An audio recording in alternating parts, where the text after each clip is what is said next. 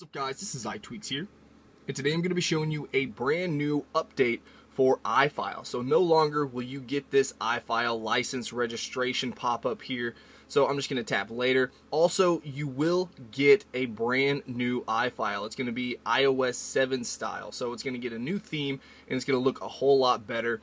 And obviously this is going to work on your iPhone 5S. As you can see, this is my 5S right here because this is not a Cydia tweak and it doesn't rely on mobile substrate.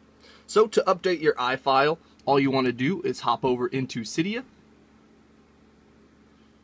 And if you already have iFile, then once it's done reloading the data, you will see a change badge right down here, and you're going to see iFile right there up at the top. So just tap upgrade.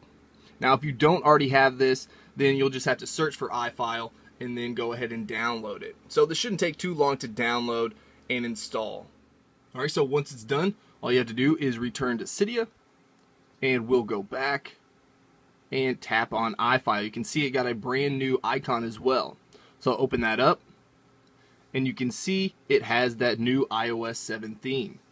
Also, if you purchase the tweak, you will soon get a pop-up that says registration successful, as you can see right there. So iFile got successfully registered.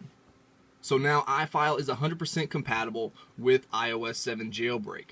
So go ahead and download it because at some point, I guarantee you are going to need this.